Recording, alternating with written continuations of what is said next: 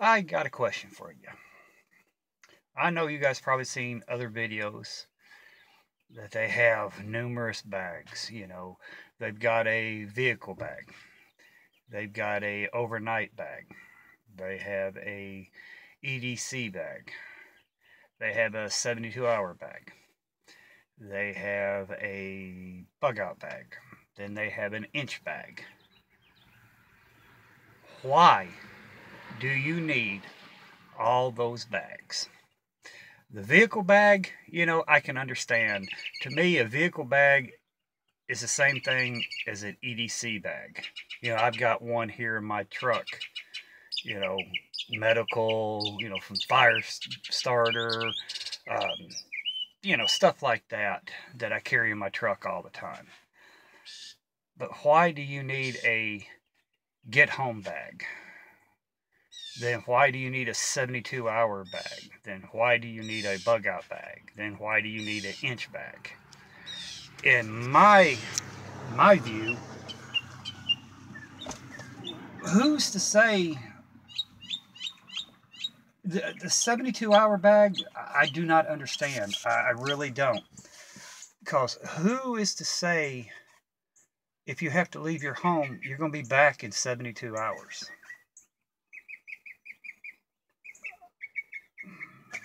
That mind boggles me. Whoever thought of make you a 72-hour bag and leave your home, you could be gone 72 days before you can make it back to your home. A 72-hour bag just does not make any sense to me. A bug out bag is what it is. It's a bug out bag. You're gonna have enough supplies to get in there. You're going to have food. You're going to have ways to get other food. You're going to have shelter. You're going to have fire starting material. You're going to have extra clothing. You're going to have water. You're going to, have enough if you have to leave your home. You're going to have enough supplies to make it. Say you leave your home and it takes you a week to get to your bug out location, and you just have a 72-hour bag. My outlook, you're going to be kind of screwed. But if you guys got any suggestions about that type of planning, let me know. Because I honestly do not understand. Like I said, I carry a bag in here. It's my my truck bag, EDC, or it could be considered a get home bag, because if I'm out and something happens and I can't use my vehicle, I'm gonna grab the bag and start busting butt home. But I've seen these videos where guys got each bag for each one, and I just cannot understand that concept. I cannot understand it. I mean, I don't know if they think it's a game or if they're trying to outdo the next person. People like that who thinks prepping and survival is having the latest and coolest gear and bag and everything like that. They think it's a game, and they probably never ever use that bag for anything. They pack it, make a video, and it's stuffed in a closet somewhere. But to me, like I said, if I have to grab my bag and the kids has to grab their bags, the family has to grab their bags, that means we most likely are not coming home because something major has happened and we're going to have to make it somewhere else. But it's kind of mind-blowing. Have you guys seen these videos with these guys with 5 or 6 or 7 bags, different bags? How are you going to carry all those bags in a bug out situation?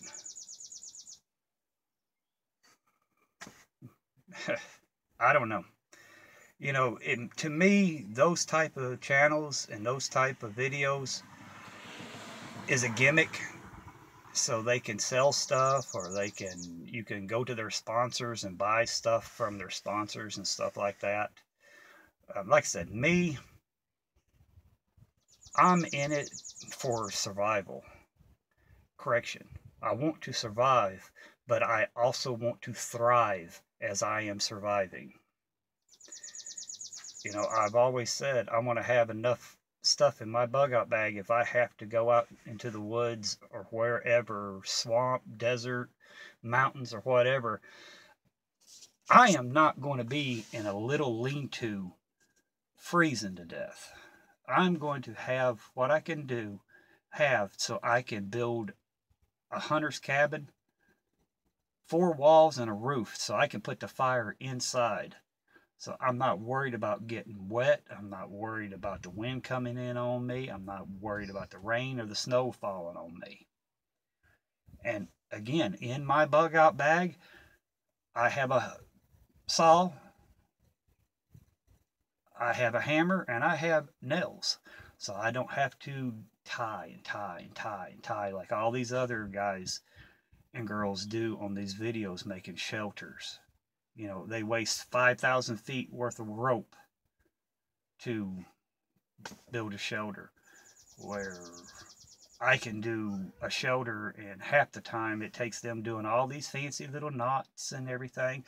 You honestly to God think you're going to remember and you're going to think about these fancy knots they're showing you? No, you're just going to throw a knot in there and go. You're not going to worry about it. And that's the same thing about bug out bags. You know, why do you have to have 5 or 6 or 7 bug out bags? Like these people tell you, oh, you need this knot, and you need that knot, and you need this knot, and you need that knot. No, you don't. A knot is a knot. You're tying it up there so it won't fall down.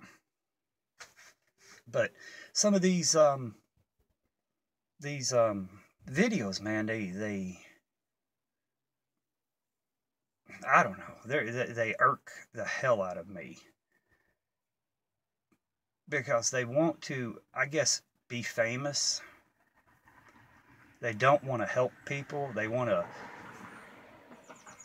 read a book, then they come and they do a video and they show what they learned on the book, like they've been so experienced. And I guarantee you take half of these people that's on YouTube. Now I say 3/4 of these YouTube survivalists or preppers or whatever, and you put them out in the woods, they're going to fail. They're going to fail miserably, because they have book knowledge, and oh, this is what the experts say to do, but they've never done it. Just like they're telling people to have a vehicle bag, an EDC bag, a get home bag, a 72-hour bag, a bug out bag, an inch bag. Again, why do you need all those bags? I can understand the vehicle bag, understand that, but isn't it the vehicle bag your EDC and your get home bag? Isn't that one and the same? In my eyes, it is. The 72-hour bag, that is a waste of time. If you're going to pack a bag, pack it a bug out bag that you know if you grab and you have to be gone longer than 72 hours, you're going to have enough gear and supplies and food and water and clothes in that you're going to be able to survive. Because again, please, somebody out there, who says you're going to come home in 72 hours if you have to bug out in an SHTF situation?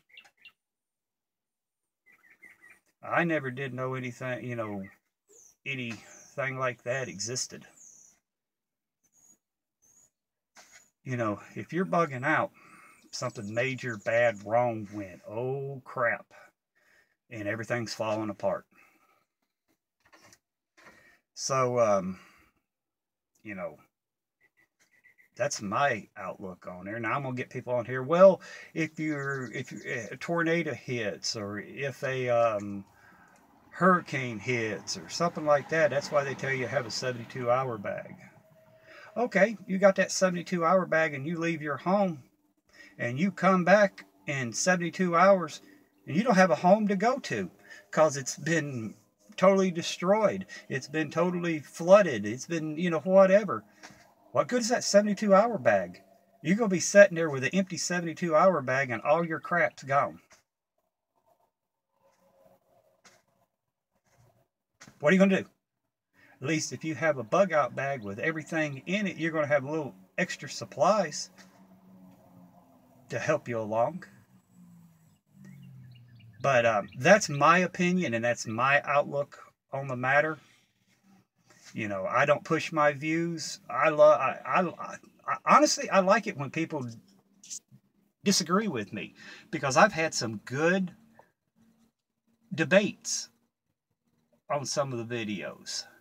Now, granted, there's some pricks that go above and beyond, and I just block them, and where they can't respond back. But I like it when people disagree with me, and we talk civil. We have a debate. They're expressing their views, I'm expressing my views, and 9 times out of 10 we agree to disagree, and it's cool. I like that. But if you're one of these guys who's going to get on here and call names and try to insult me or hurt my feelings, you're wasting your time, because I'm going to insult you, I'm going to hurt your feelings, and then in turn I'm going to block you so you can't respond back. But guys, give me your comments below. Tell me what you think. And everybody, be safe, and I'll see you on the next one. Bye for now.